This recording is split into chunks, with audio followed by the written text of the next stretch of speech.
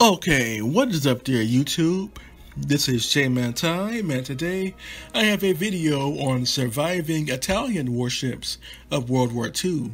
Now, I already did a video on surviving warships of the German Kriegsmarine. Now, let's do a video on surviving warships of the Italian Regia Maria of the Second World War. Now, during World War II, the Italians, like their German counterparts, fielded a large fleet of battleships, cruisers, destroyers, submarines, and even torpedo boats. But most of those ships were scrapped after World War II or were sunk during the conflict. But some vessels from the old Regia Marina actually still survive to this very day. So let's go over some of the surviving warships from the Italian Navy of the Second World War. And the first ship on the list is the MN Ram 3, or Ram 3. And the Ram 3 was an Italian auxiliary cruiser constructed originally between 1938 and entered service in 1940. Now, the Ram 3 had a displacement of 3,726 tons. Her main armament was 2 or 4 120mm 4.7-inch dual-purpose anti-ship/anti-aircraft guns, and she also carried 8 13.2mm Breda Model 1931 anti-aircraft autocannons or anti-aircraft machine guns. Her armor thickness was non-existent, and her speed was 18.5 knots or 21.3 miles per hour or 34.3 kilometers per hour, and she had a crew of 120. Now, the Ram 3 was originally constructed as a refrigerated banana boat by the Italian Arsado Company in 1938, but later in 1940 she was converted into an auxiliary cruiser for the Italian Navy and actually served throughout the majority of World War II. Now, in 1940 she had her first taste of combat during the Battle of the Straits of Otranto, in which the Ram 3, along with her escort ship, the Italian torpedo boat Fabrizi, actually clashed with a group of British cruisers and destroyers of the British Navy in the lower Adriatic Sea. And during this battle, the torpedo boat Fabrizi was actually damaged, and the Ram 3 had to flee the scene. Now, both of these ships were actually protecting an Italian convoy, and that convoy was later sunk by British cruiser and destroyer fire. So the Ram 3 in her first mission actually failed, but largely she survived the battle intact. Later on the 10th of May 1941, the Ram 3 was actually torpedoed by the British submarine HMS Trumpet off the coast of Benghazi while she was heading towards Benghazi Harbor, but luckily she was actually repaired in the Italian port in the city of Trieste later on in that month of May 1941. And that was pretty much the first year of the Ram 3's service. Now, later on in 1943, Italy was eventually invaded by the American and British forces, and pretty much the southern half of Italy switched sides. The southern half of Italy eventually switched sides to the Allies, leaving Mussolini in control of only the smaller northern half of the country, which was later renamed the Italian Socialist Republic. And as a result of this, the German High Command ordered the confiscation of all Italian vessels that included Italian ground vehicles like tanks and artillery also. And on the 9th of September 1943, the Ram 3 was actually seized by German troops in the Italian city of Trieste. Later on, she was refitted as a mine layer and pressed into service in the German Kriegsmarine as the German mine layer Kiebitz. And the Kiebitz would serve as a mine layer in the German Kriegsmarine for at least a year and a few months. The Kiebitz, during her time in German service, had laid over 5,000 naval mines in the Adriatic Sea before she eventually ran aground off the coast of Acana, Italy. And during that time period, she was actually salvaged and actually managed to reach the city of Regia, which is located in modern-day Croatia. But at that time, Croatia was part of the occupied Yugoslavia during the Second World War. Later on, she was actually sunk by Allied aircraft in November 1944, just ending the service of the German mine layer Kiebitz, formerly known as the Italian auxiliary cruiser Ram 3. Now, later on, after World War II, the Kiebitz, or Ram 3, was actually raised by the newly formed Federal Socialist Republic of Yugoslavia, and she was actually pressed into service in the Yugoslav Navy as the Yugoslav auxiliary yacht Galeb. And Galeb served as a private yacht and training ship in the Yugoslav Navy from 1952 until the collapse of Yugoslavia in 1991-1992.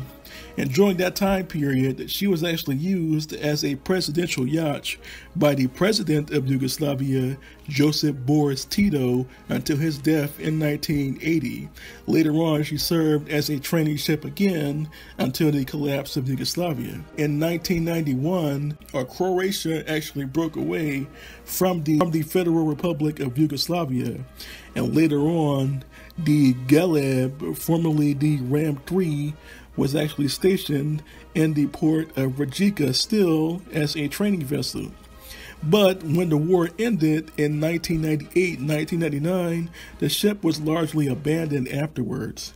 And that was until the year 2006. By 2006, the Croatian government was finally strong enough to order that the ship be preserved. It wasn't until another decade later, in 2016, that any restoration work actually began. So since 2016, the Galeb/Ram 3 has been under some minor conservation work. The conservation work is due to be completed sometime between 2020 and 2025. So the Ram 3, the Italian auxiliary cruiser Ram 3, still survives to this day in the Croatian city of Regia, and she is pretty much the last of the heavy warships from the World War II era Regia Marina, or the Italian Navy of the Second World War. The next surviving warships from the Italian Regia Marina are actually two Italian motor torpedo boats known as the Motosilurante MS 472 and Motosilurante MS 473. These were two CRDA 60 type motor torpedo boats that served in the Italian Navy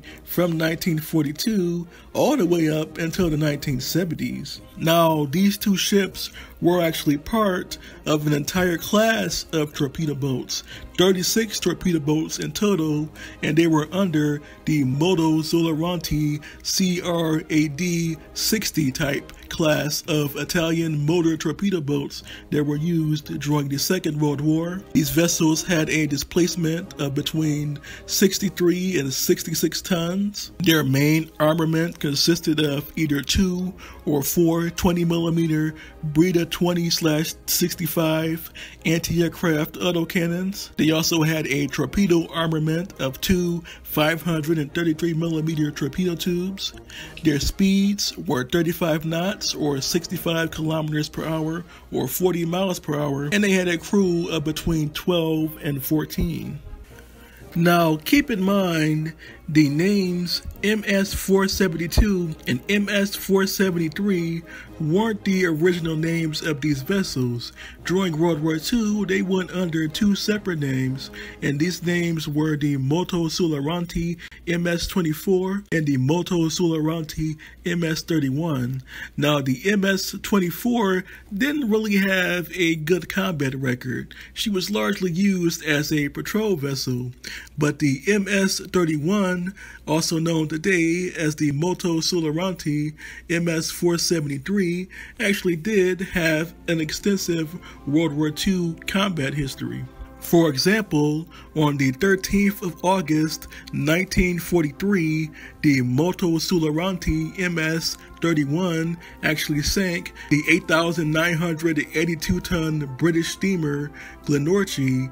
And later on, 2 days later, on August the 15th, 1943, the MS-31, along with 2 other motor torpedo boats, actually sank a British light cruiser off the coast of St. Spartivento.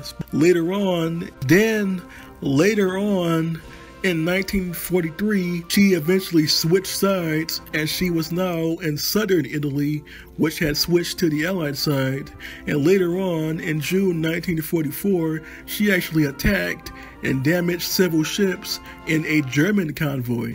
So during the Second World War, the MS-31, known today as the MS-473, actually did have a good combat record and actually managed to sink 2 enemy warships, a British steamer, the Glenorchy, and a unnamed British light cruiser off the coast of Capo Sparvento. Now, after World War II, the Italian Navy had to be rebuilt, and later on, between 1949 and 1952, these 2 Italian motor torpedo boats were added to the new Italian Navy, and their names were changed from the MS-24 and MS-31 and into the MS-472 and MS-473, and they would go on to serve all the way up until 1979.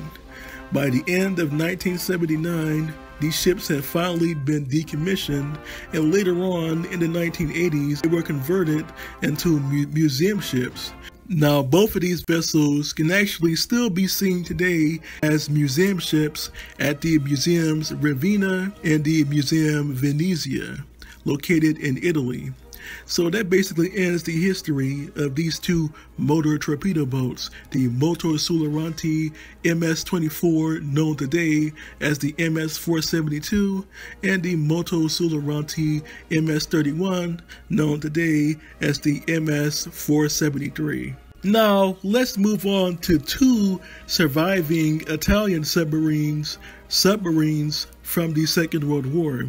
And these are not just any submarine, these are Italian Midget submarines, also known as Sommergibili, Tascabili. But these are 2 submarines of the Caproni CB class of midget submarines that were constructed between 1941 and 1943. And the first midget submarine on the list is the Caproni CB-20, also known by her Croatian name as Mališan. Now, Mališan was a CB-class midget submarine that was constructed between 1941 and 1943, entering service in 1943, and she was a Sommergibili, Tascabili, or a midget submarine in Italian. Her displacement is 35.4 tons or 44.3 tons submerged. Her main armament was 2 450mm external torpedo tubes, but she could also carry 2 naval mines. Her speed was 7.5 knots or 13.9 kilometers per hour surfaced, or 7 knots or 13 kilometers per hour submerged, and she had a crew of 4. Now, the CB-20 actually served in the Italian Navy during the last year of Italy's main involvement in the war in 1943, before the capitulation in the carving up of Italy temporarily from 1943 until 1945. And during this time period, she actually served off the coast of Italy, along with the later CB series of midget submarines, and her job was originally to halt the Allied advance onto Italy, but this ultimately failed, and in 1943 the southern half of Italy switched sides, while the northern half remained under Mussolini's control, but most of the naval facilities were in the southern half, and in 1943 the CB-20, along with several other midget submarines, were seized by by the German forces during the Battle of Southern Italy in 1943. Later on, in 1943-1944, the German forces retreated to occupied Yugoslavia, and later on the CB-20 would serve in the German-Croatian Navy in that region until 1945. In 1945, the Caproni CB-20 was actually captured by Yugoslav forces in the port city of Pola at the very end of World War II in 1945. Later on, in the year 1950, just 5 years later, she was actually incorporated into the newly formed Navy of the Federal Republic of Yugoslavia and served for 7 years as the Yugoslav submarine P-901. Later on, in 1959, she was donated to the Technical Museum in Zagreb, which is in modern-day Croatia, where she still survives to this day as one of the last examples of a World War II-era Italian midget submarine. But she is not the only CB class to survive. Another submarine from this class survives, and that is the Caproni CB-22, also from the year 1942-1943. And like the CB-20, she also served at first as a coastal patrol midget submarine off the coast of Italy during the last year of Italy's main involvement in World War II, 1943. But later on, southern Italy would switch sides, joining the Allied side, and the northern half of Italy remained under Mussolini's control. And later on, the Germans would confiscate almost all of the Italian vessels they could before the southern half of Italy was completely taken over by the Allies. The CB-22, just like her sister ship, the CB-20, was taken to occupied Yugoslavia, where she served in the German Navy in that region of Europe. She served all the way up until 1945, where she was eventually scuttled by her German crew off the coast of Yugoslavia. But later on, until the 1960s, in the 1960s, an Italian salvage crew actually salvaged the wreck of the CB-22 and took her to the villa in the city of Caproni, where she was later restored and temporarily preserved there for several years until the 1980s or 90s. Later on, she was transferred to the Military Museum of Trieste, where she can still be seen to this very day as one of only 2 Caproni CB class of midget submarines to survive the Second World War. And that's basically it for this video. These were the only 4 World War II era vessels from the Italian Regia Marina that managed to survive until the 21st century, and they can still be seen to this day. If you had to ask me which ones were my favorite, I would say the Ram 3 and the CB-20, as those 2 warships have the most interesting history. But what do you all think of these surviving World War II era Italian warships? Please tell me in the comment section below. And until next time, this was J-Man Time signing off. But I will have to do a video eventually on surviving warships from the Italian Navy of World War I. Yes, there are still some World War I era ships from the Italian Navy, so I will do that video eventually. But until next time, this was J-Man Time signing off.